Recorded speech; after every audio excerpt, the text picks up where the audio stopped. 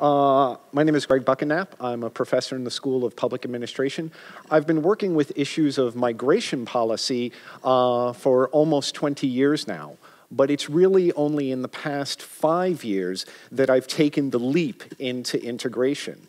And that's what I want to talk with you about today, is the way in which studying integration, some projects that we've recently completed, a project that's ongoing, a project that we're going to be starting soon, how these have not only had sort of spin-off effects for our scholarly activity, but how they've also had important effects as well for the way in which we as researchers engage with practitioners such as yourselves, and also for the way in which we get the opportunity to go out and train street-level bureaucrats to think about these issues so that we can increase their capacity and increase their toolkits.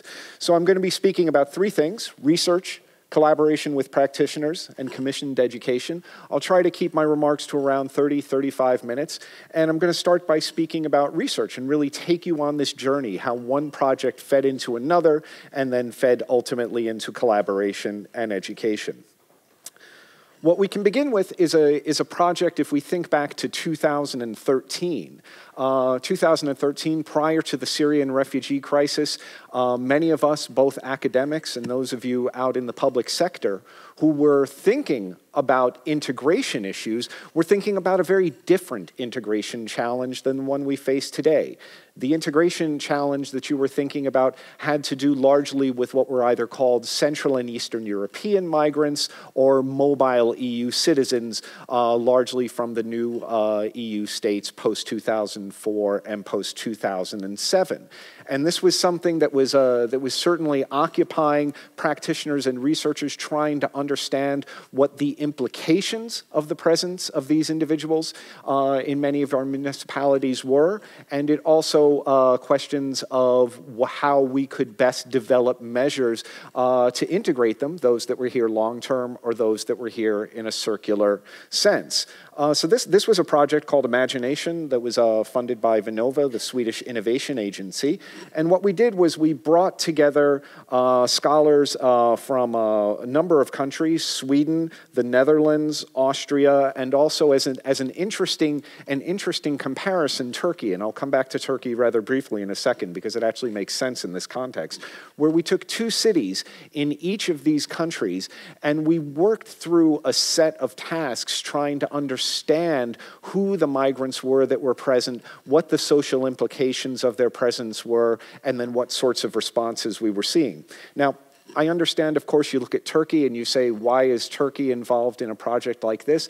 Because what we actually see is that Turkey was the recipient of a large number of Central and Eastern European migrants, primarily from places like Bulgaria, that were crossing the border, that were engaging in informal labor. And so Turkey, with a very different type of institutional infrastructure and political system than what we had in our other three country cases, was also facing similar challenges. So over the 3-year process, what we did was we spent about a year working on each one of these, mapping and analyzing the types of Central and Eastern European migrants, which led to a typology called types of migrants. And I know that academics, if you're going to sort of raise an eyebrow at us, you all know that what we love to do is come up with typologies, and then you can ask the question, are they at all meaningful? Well, we'll actually come to one of the other projects in a bit where you'll see it actually had a payoff for practitioners in Western Europe, in large cities.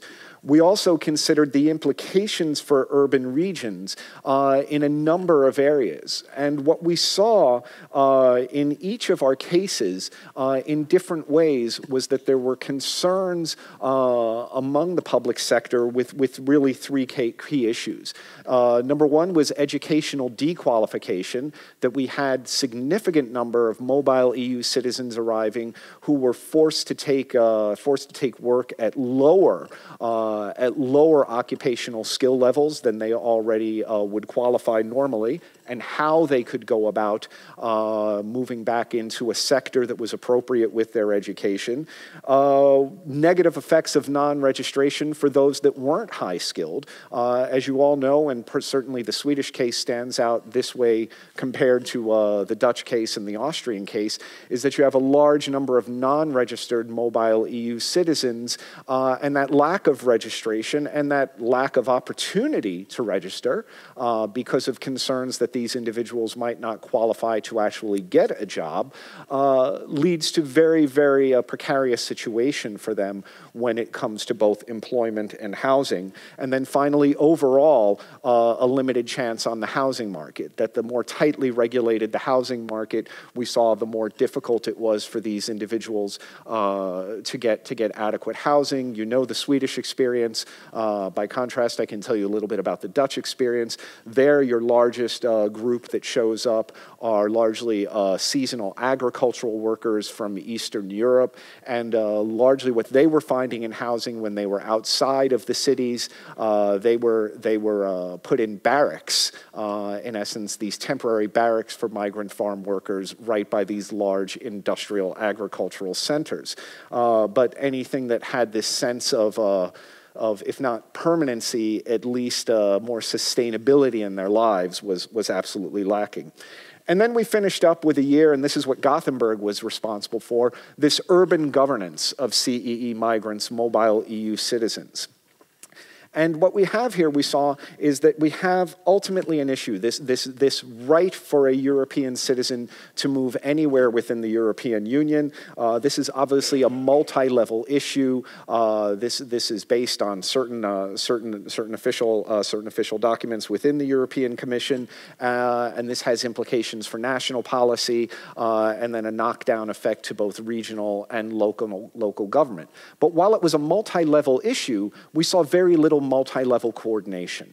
What we primarily saw was that this was an issue where local governance networks, the local level, stakeholders who were both public sector and NGOs, were oftentimes having to step in and be ahead of the curve, and have to identify responses and come up with tailor-made responses for their situations without really knowing whether they had the formal mandate to do so, the formal capacity to do so. So sometimes a sense of frustration, a sense of uncertainty as to what could be done there. So that was the key thing that we worked with in terms of those 3 years, our three-part focus. Now, our output from that project was designed for both academics and practitioners. And I'll begin with the practitioner output. On the left-hand side, you'll see something there called the Handbook of Urban Governance of Free Movement in the EU. If anyone's interested in a copy of this, just send me an email. I can get you the PDF for this.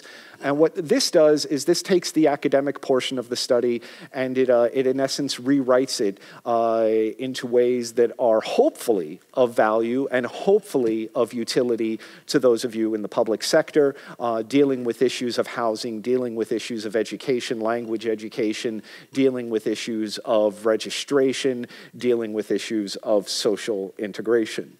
For those that are more interested in the academic take, publications take a long time to hit the market, but this is coming out on June 30th of this year. This is actually going to be a free book online. It's open access, published by Springer. So again, if you're interested in that, just send me an email and I'll get you the link for when it's available at the end of June. And this deals with this whole notion of mobility and migration and its governance impacts with a significant focus, at least in our chapter, on municipalities in Western Europe. Now, that's the completed project.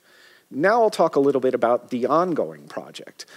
Because what came up in this, as my colleagues and I sort of sat back and looked at what we had been engaged in, this broad international collaboration, what we realized is that we were spending an enormous amount of time cataloging what actors were doing at the municipal level, at the national level, at the international level, but we hadn't really focused enough, we think, on the lived effects on the way in which these policies and practices were having an impact on the mobile EU citizens themselves, on migrants themselves. So if you fast forward, when we finished this project in 2016, as we all know, by 2016, the migration landscape was very, very different. What was interesting to both you and also to scholars was suddenly less a question of mobile EU citizens, but was much more a question of the effects of the Syrian refugee crisis. And so we took that concern that we had, that we saw coming out of this project, and we shifted it over to the Syrian refugee crisis. And so what we worked on throughout 2016 and 17 is a smaller project that's had one output so far. It's called The Voices of Migrants. And this is, we've got our first piece published from this, which is in the International Organization of Migration, which is the UN Migration Agency. They have a scientific journal, and we have a piece in there coming out this year in it called Talking About Integration, where what we do is we shift the focus away from discussing with stakeholders such as yourselves about how they think integration programs work or introduction programs work. And we go and we sit down with actual Syrian refugees to Sweden, and we interview them about what their experiences are. In this research, this is based on 60 semi-structured interviews that were conducted during 2017. And in essence, what we're trying to do is get a sense of how they perceive the introduction program that they are jettisoned into. How do they make sense of this? I'm sure you've all seen the rather complicated charts that show what happens when somebody arrived as a refugee to Sweden, the different processes they had to go through, both in terms of residence permit and also once they got the residence permit, the different aspects of the actual introduction process. And it's enormously complex for any of us to make sense of, and perhaps even more so for people who are having to live it and be in the center of it.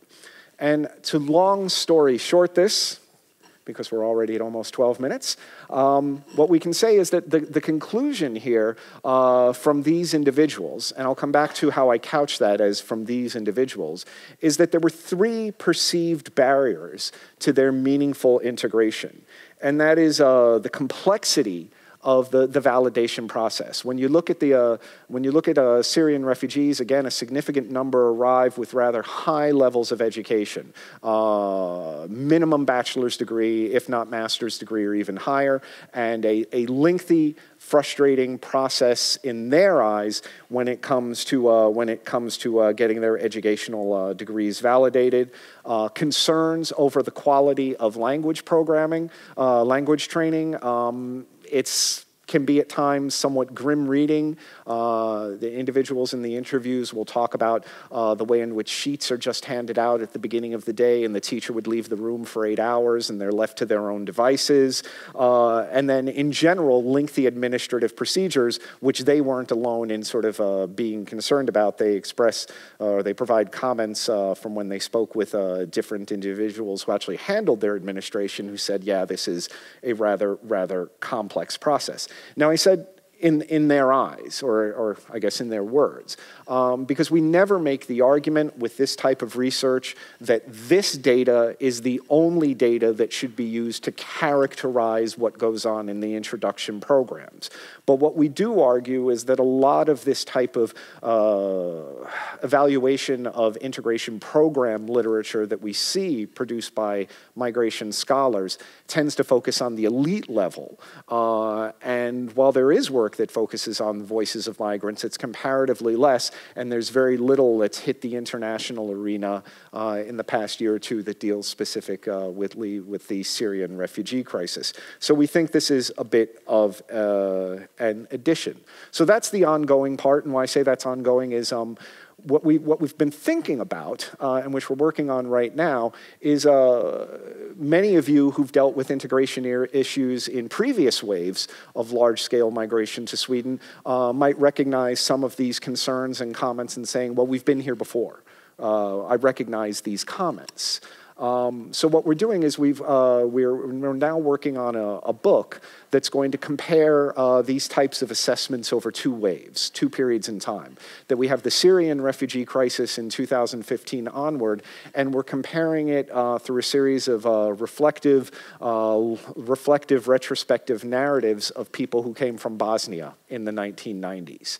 And so we're working on the Bosnian data collection over the summer and into the autumn. And so we want to see really if they raise the same sorts of issues, because we think that will be interesting to compare and see what has been learned institutionally, and also simply to what degree migrants maybe understandably have a low level of patience because they want to get going, they want to get settled, they want to be involved. Now, the next upcoming piece, this is our most forward-looking at the moment. This is a research initiation project which is funded by Riksbanken's Jubileumsfond, and this is called The Framing of the Migration Crisis Cross-Nationally.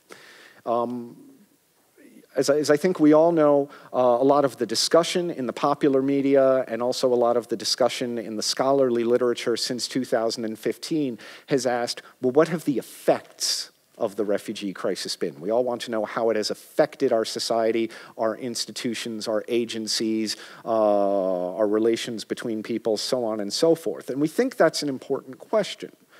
But we also think that there's another question that needs to be analyzed, that we need to take a step back and understand. And that's really this question of how we got to this place where we were calling this a crisis initially. That what we see in our discussion with colleagues in Greece, Macedonia, Germany, who are going to be part of this, initial kickoff, is that not everyone in each of these types of states uses the word crisis in the public sector at the same time. They don't all use it to mean the same thing. We see that crisis emerges within some agencies at some points in time, and then it potentially ebbs or decreases, and it appears in somewhere else, in some other aspect of the administrative sector over time. And so we want to get a handle, when we look back retrospectively, on how in many of these states that were along this route, Hungary as well, how did crisis emerge? When did crisis take hold? What sort of criteria did people use to say, hey, there's a crisis going on? What role did media have in the portrayal of the crisis? And so we're going to be meeting as a group in Turkey in October of this year, and it's really our first chance to sit down, build links between European scholars, Middle Eastern scholars, work on some ideas to get longer-term financing. But since all of us have individually been doing some research on this anyway, we figure it's also a good first chance to put together what will be a scholarly book manuscript.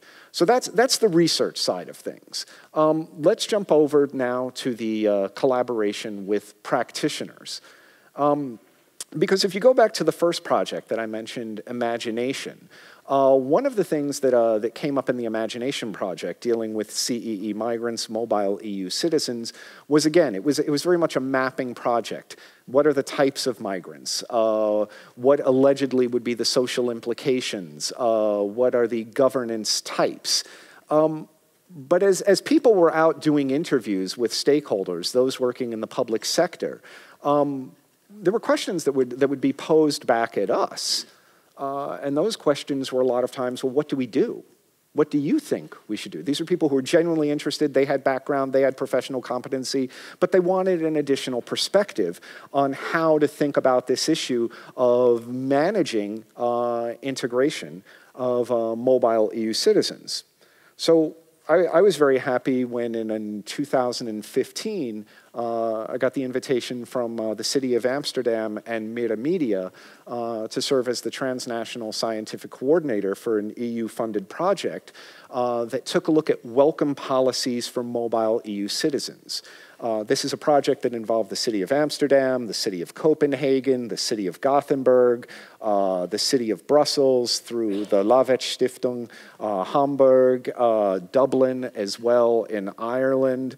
And this is a very different type of project than a research project, which makes it really, really fun, but also for somebody who initially hadn't ever been involved in a non-research project, it was like the first day of school.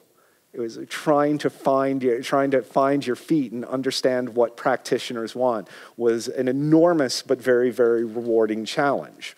What made all of these cities similar was that they already had a common agenda when it came to the notion of mobile EU citizens.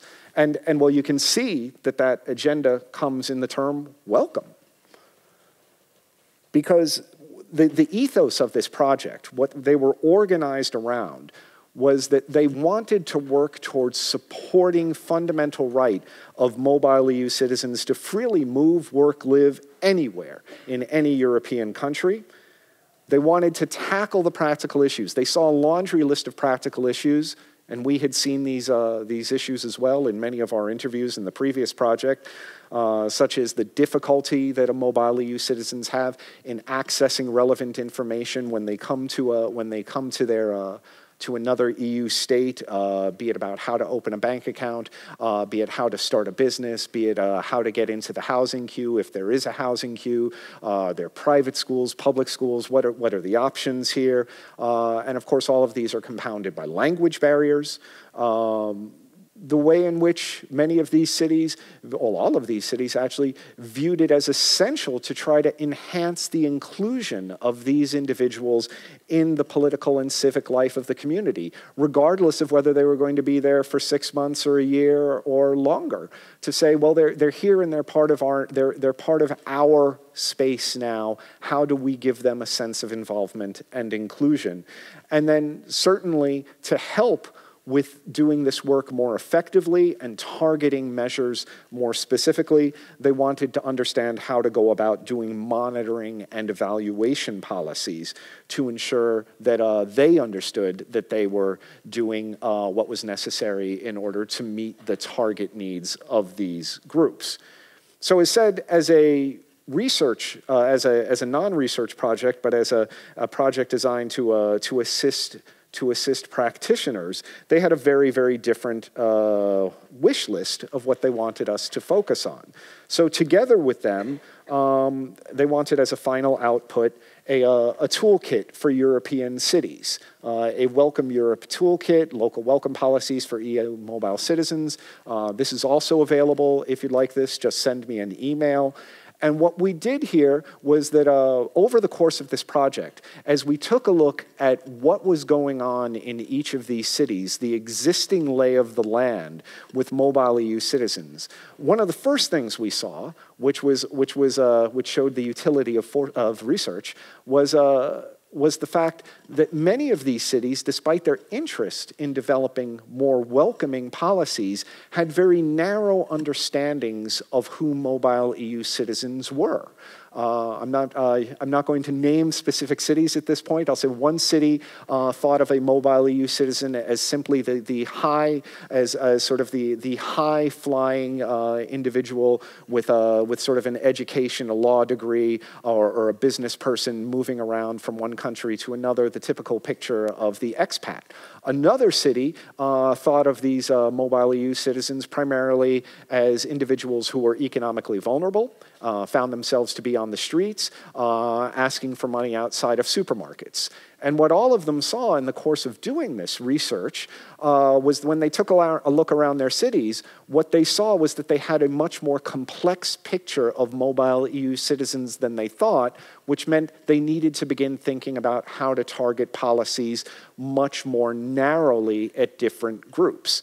So when we talk about integration, this issue was raised in one of the questions most recently, the integration areas were thought of as much more broadly than labor market. It was as holistic an approach as possible, certainly labor market core, but also housing, to make sure individuals are not vulnerable when it comes to having a roof over their heads, that they understood and could get access to health care where possible, social inclusion being a part of the actual polity, that welcome information could be provided to them in their, hopefully, in their language, that there were well-developed measures that could help mobile EU citizens see which NGOs might be appropriate for them for specific services, but also getting the NGOs very closely linked with the public sector to prevent sometimes duplication of services.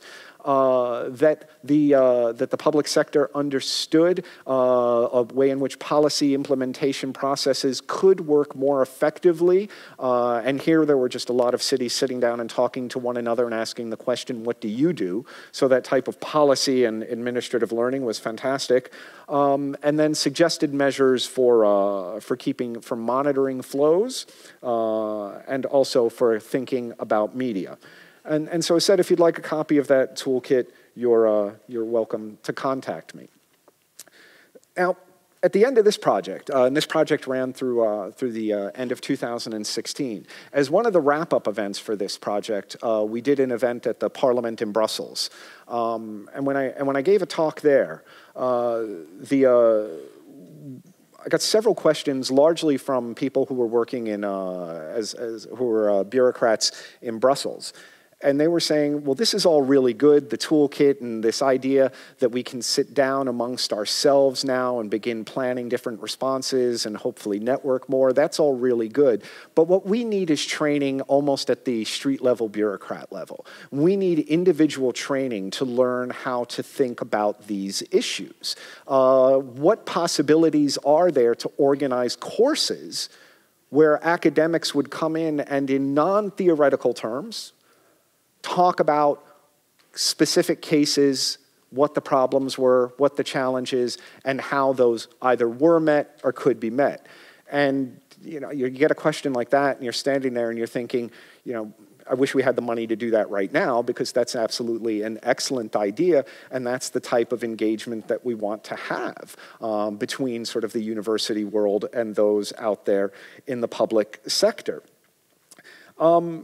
And I can say I'm fortunate enough that I've got that opportunity now. And that's a commissioned education project that's coming up this year.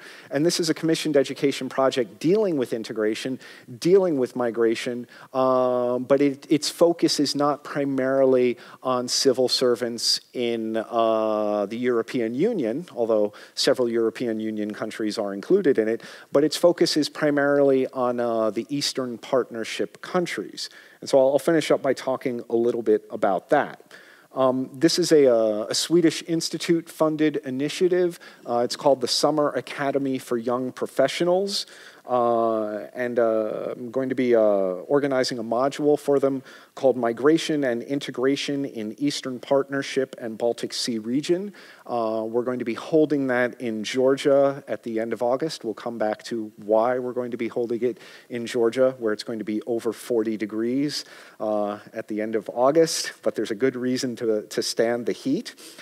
This is a program, and I can actually, I think it's worth doing an advertisement for Swedish Institute's Summer Academy of Young Professionals program much more broadly, because this is a program that's open to individuals in Sweden as well below the age of 35. Young professional is anyone below the age of 35. And it's a number of modules focusing, in our case, migration, but other providers do things on either e-governance or democratic governance or sustainable public administration every year. And it's intended to be an intensive 2-week setting to bring together people from the Swedish public sector with individuals from the Baltic states and also Eastern Partnership countries to further develop their skills in hopes that they'll be able to take these ideas with them as they move up the ladder. So more narrowly, we're going to be focusing on integration and migration policy and administrative challenges for the development of inclusive societies.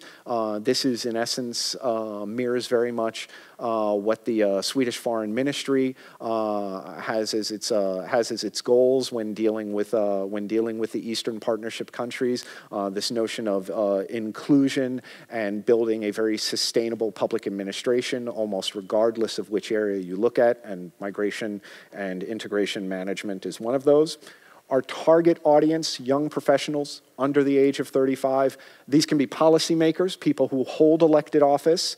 They can be individuals who work in NGOs, so civil society as well. And then those of you who work in the public administration.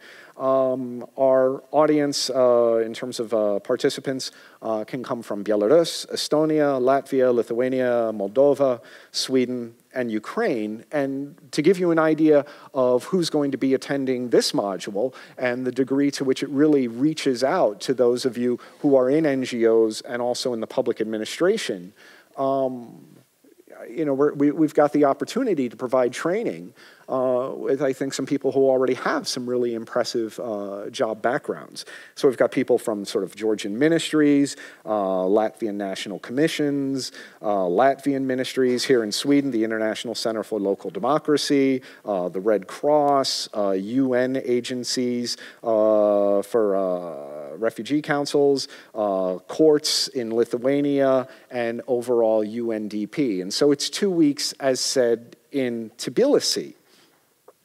And what we're going to be looking at